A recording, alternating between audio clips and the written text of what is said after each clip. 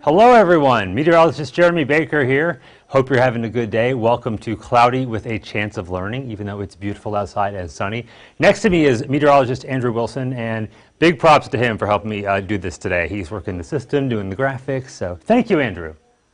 No problem, Jeremy. Ready to do a little bit of learning today. This solar energy stuff, it's really fun and really interesting. So I'm really excited to be able to learn more about it, and we can talk about it a little bit too. All right. Yes, important stuff too, solar energy, definitely.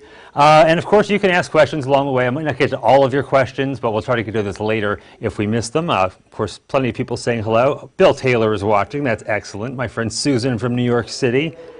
Hello, Zaylin and Zariah, Brianna and Audrey. Tanya McMeans is watching. Hey there, Tanya. Sandra Sever-Lewis. Hello from Addison, first grade at Founders Classical Academy. All right. Well, let's get into the solar stuff here. Let me put on my glasses so I can actually read and look like a professor. There we go. I'm now Professor Baker.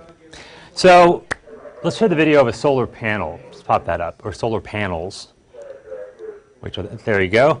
I'm sure most of you have seen those before. Kids out there, let me know if you've seen them. Comment on Facebook here. So solar panels, they're rectangular shaped, and most of them are about 5.5 feet by about 3 feet. So not quite as tall as me and half as wide. So every solar panel is made up of something called a photovoltaic cell. Everyone say that with me. Photovoltaic. Andrew, can you say that too? Photovoltaic. It's a big word. I'll spell it out for you too. It's P-H-O-T-O, like photo. Voltaic is V-O-L-T-A-I-C.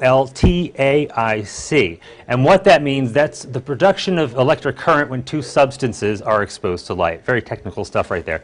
But these cells convert the sunlight that comes from the sun into energy.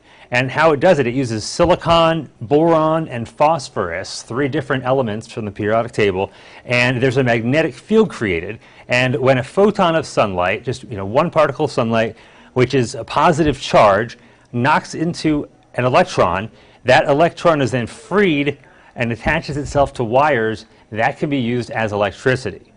Hopefully everyone's following that along pretty well. Andrew, does that make sense? Yeah, it makes sense to me. So basically the sunlight hits the solar panel and it turns it into like electricity at home, like can light up the light bulbs in your home, right? Exactly, yeah, it can do all sorts of things with power. I was actually going to get to that in just a second here.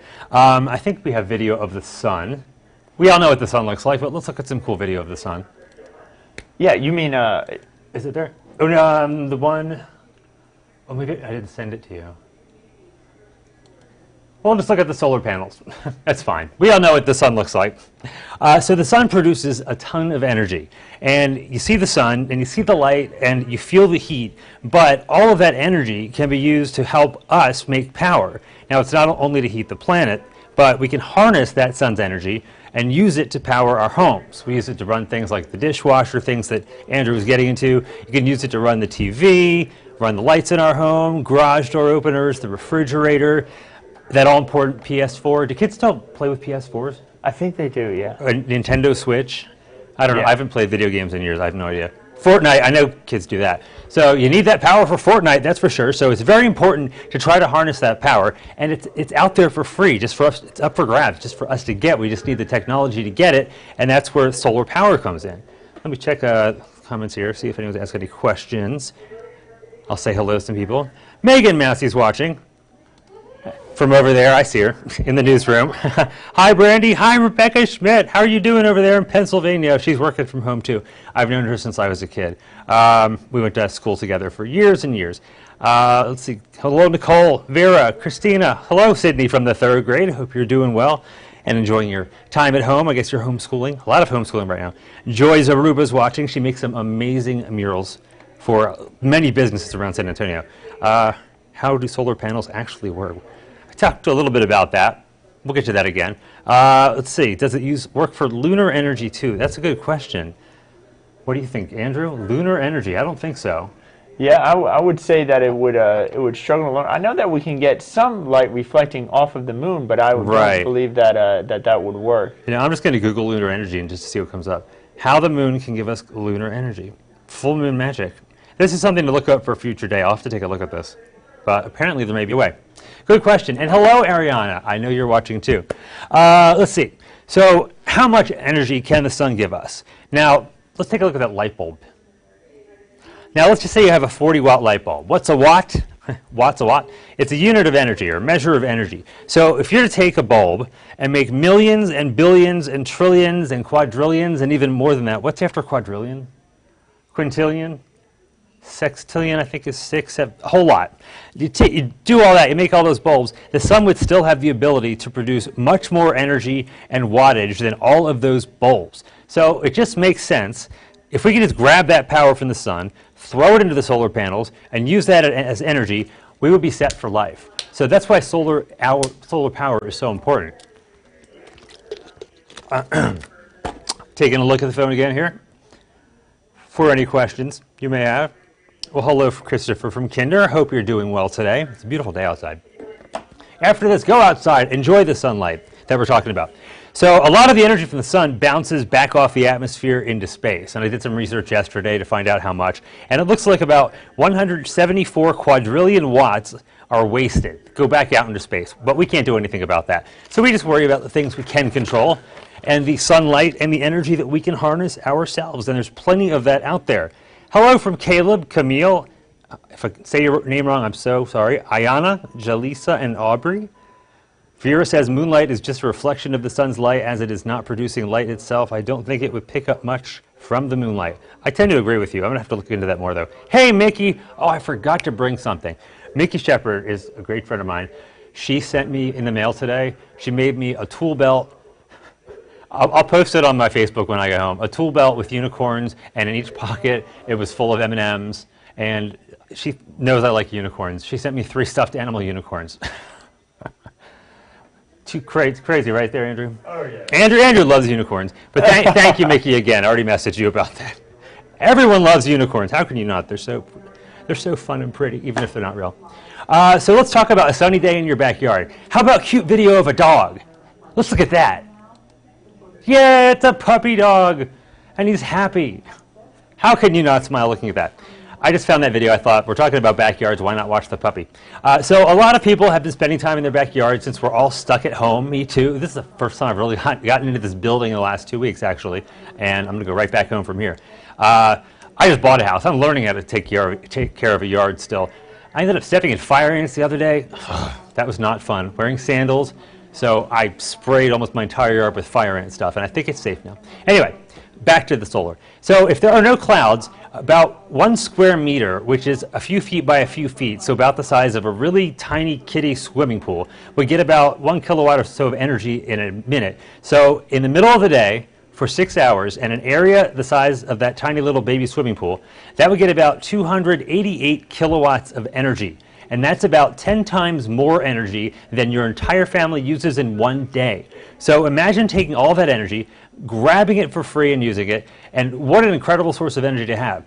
And even if it's cloudy, you'd still get about 30 kilowatts of energy, so still enough to power your home for your family the entire day. So you could still do that, and you just have to figure out how to trap the energy the right way, and that is with solar panels. Going back to Facebook here. Does LED light work on solar panels? I would have to say that's a no, right, Andrew? I mean, I guess solar panels could power LED lights, but I'm not 100% sure on that. Yeah, I'll have to look into that too. You're asking a lot of great questions, things that I don't know that I will have to look up, and I'm typing that on my phone now so I remember because my memory is horrible. Susan, I would say that LED lights shining onto a solar panel, I wouldn't think that would work because it's taking energy from the sun to power it. Yeah, it's taking all those elements I was talking about earlier too, boron and, where are we here? Boron, phosphorus, silicon, and I don't think you get any of that from LED. So yeah, most likely I would say no, I'd agree with Andrew. Now, a wise man once asked me, on what part of the house should the solar panels go? Well, you want these panels to produce as much energy as possible, so you want to place them on the part of the roof that gets the most sunlight. So in what direction, it's typically in one direction, I'm going to ask you guys this question, in what direction typically should solar panels face most often? So I'm going to give you a little time to think about it, and I want you to comment with your answer. So what direction should the solar panels face? North, south, east, or west? And I'll see who gets the answer first right. North, south, east, or west? Megan, do you have an answer over there? And in what direction should most solar panels face? What part of the roof? I think it would also depend on where you are, of course. I guess here in South Texas, which direction should your solar panels face? Right. Okay, she's saying north. What do you think, Andrew? Well, I think it depends on your house. It depends on where your house is, and I would say to the south here in South Texas. Yeah, I would say the most popular answer. Someone did not say it on here though. Susan says north. Rebecca says west. And oh, absolutely, Amy. It is a pleasure to do this. We love doing this. It's fun. It's something different, right? So the most popular answer, or the most often direction, is south, followed closely by west. But of course, it depends where you live, what your house is like. If you have, like, I have a 1-story, and neighbors on either side have a 2-story, so that changes where I can put my panels whenever I get them. You know, they're getting solar panels, and you can actually, your bill can go down to a negative amount if you have solar panels, and you get the right amount of sunshine. So that's pretty awesome. We're going to get to the money thing in just a second. Let's see. Actually, we'll do it now. So that's another thing, the cost. So solar panels, they can be pricey up front, but it really depends on the size of your system. But the average cost is about $20,000. It can range from $10,000 up to $50,000. But in the end, you end up saving an average of $75,000 in energy costs over time from that system. So it really pays for itself over the years.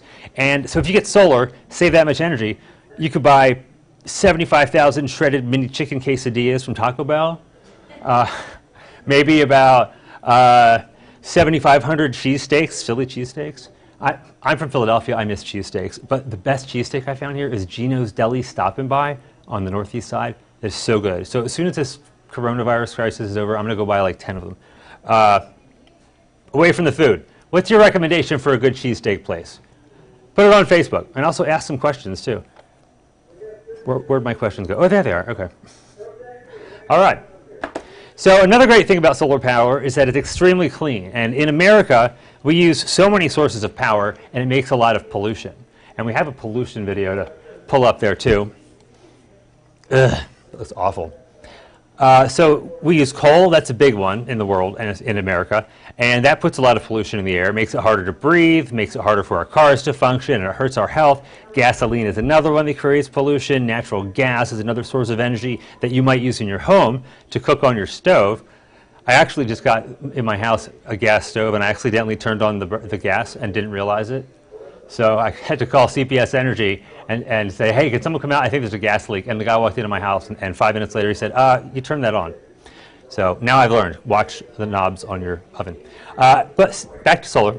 I keep getting sidetracked. But with solar power, there are 0 greenhouse gas emissions. Greenhouse gases, they get trapped inside the atmosphere, and if there's too much of it, it can cause our planet to heat up, just like global warming. Now, during this crisis, though, fewer people are driving, and pollution rates are actually a lot lower, so that's one positive thing. I try to be a glass half full kind of guy most times. Now, with clean solar, that means if you're putting nothing between the ground and space, it's not going to change our weather, it's not going to change our climate, which is slowly warming, and that's something we're trying to stop, or at least slow down. So taking that natural energy source, bringing it down to Earth without creating any more pollution is incredible, and it's something everyone needs to get on board with. It'd be great if everyone had solar panels.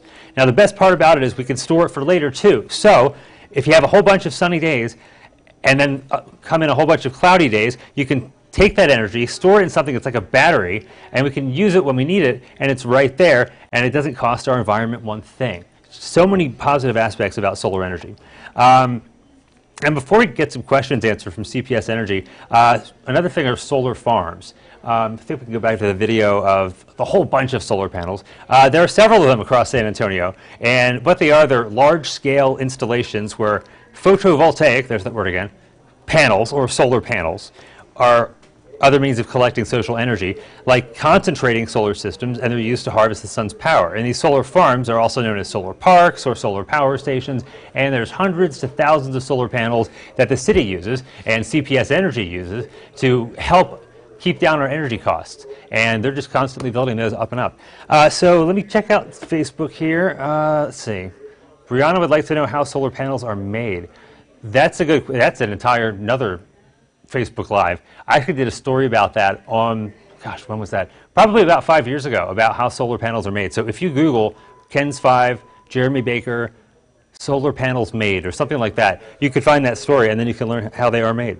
Yeah, make sure you get your roof inspected, Carl, before putting solar panels on it. Get someone to come out and take a look at your roof and get an estimate. You'll find out how much it will cost. They'll give you everything that you need to know.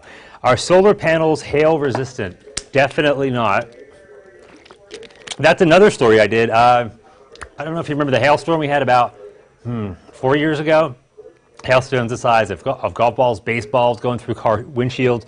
That hailstorm destroyed tons of solar panels in one of those solar farms. And so if you Google, again, Ken's 5, Jeremy Baker, solar farm destruction or solar farm hailstorm, you can find that. So hail is definitely a big one when it comes to solar panels. That's where insurance comes in, definitely, because those panels are very expensive. So we have some questions that I asked CPS to answer for us. So why don't we get to the first one? It's, why is solar so important to San Antonio? So here comes the answer. You can use energy. Power is important for solar power is important for San Antonio because it's a clean, abundant source of energy. You can use it to power the appliances, the television, the laptops in your home, and again, it's clean, it's abundant, and it's affordable. And that is Rick Luna from CPS Energy answering that question. Thank you so much, Rick. Christy Smith had a good question. So after the solar panels are produced, they don't emit gases, but the machinery required to manufacture each panel does. Solar panel manufacturing requires the use of coal, oil, and other gas-emitting resources, correct? Yeah, correct to a point. Each facility is different the way they produce solar panels, so I recommend Googling that story I did, Ken's 5, Jeremy Baker, how are solar panels made, and I believe that was in there. I explained how they go from start to finish, the entire process. And it's a pretty clean facility. I'm forgetting the name of it exactly, the facility, but check out that story. The answer is right in there. If you touch a solar panel, will it burn you? They do get warm, especially in the summertime, so like any other surface, you shouldn't touch it. It's just like touching your grill, not your, well, the top, not the fire in your grill, the top of the grill, like the metal, or touching pavement outside, black pavement, that's pretty hot. So the same thing could happen, not like a crazy burn like you're putting your hand in fire, though. All right, next question for Rick Luna. He's going to tell us what community solar is. This is where if you can't put panels on your roof, you have another option. So here's this answer.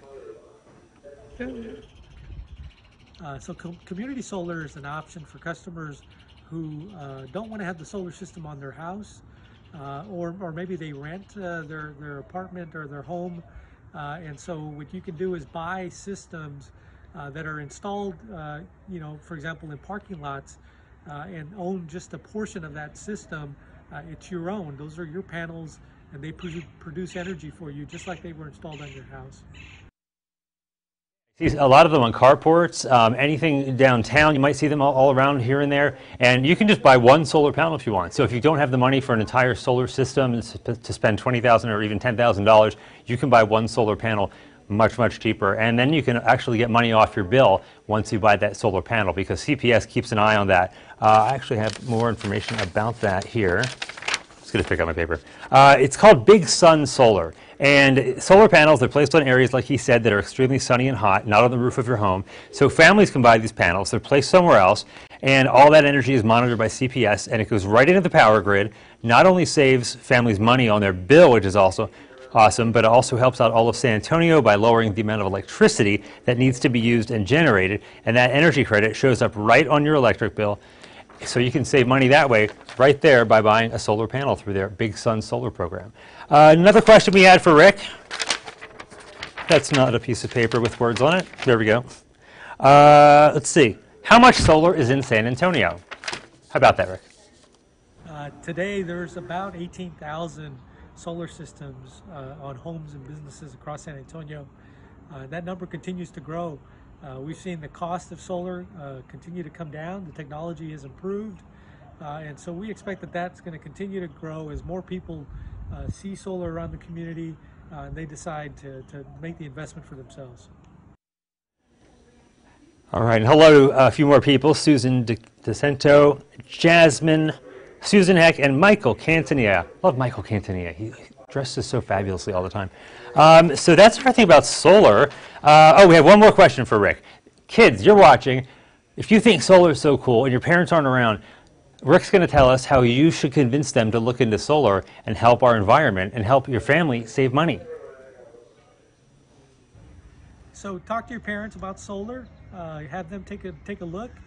You can go to our website to learn more at cpsenergy.com, and there you'll see the different options that we have to help you invest in solar and see the benefits for yourself. And solar is so great here in South Texas because we have so many sunny days. Not later on this week though, right, Andrew? We're going to have some storms. Yeah, we've got a lot more rain in the forecast after today, and even the possibility for some stronger storms as we get into Friday. Fun stuff in the world of weather. It's going to keep him busy, that's for sure. So that's everything we have about solar. You're absolutely welcome, Francis. If you have any more questions, you can send them directly to me, jbaker@kens5.com. And I'd be happy to answer them for you. I'll answer those few questions that you asked that wasn't so sure about, so I'll take a look at some of those things there. But that's it for today's Cloudy with a Chance of Learning. Tomorrow's topic, the upper level cap. What is that? Who's doing that one tomorrow? Bill Taylor. Meteorologist Bill Taylor doing that tomorrow. I had a feeling that would be Bill. The upper level cap. That's a Bill kind of topic. I can definitely see Bill doing that. And on Friday, Fun Time Friday, who's doing that one? That'll be me and Bill. Okay. Remember to send all the photos that you may have of any of the fun weather stuff that y'all are doing right now. Some of the drawings that you may be doing with these Cloudy with a Chance of Learning topics. Send them in to btaylor@kens5.com, because on every Friday we're going to share some of those photos and some of those fun stories, your pictures, and also Weather Chief Bill Taylor and I are also going to share some of our stories and some of our pictures of some of our weather experiences too. So remember to send those in. We'd love to share those with everybody on Friday.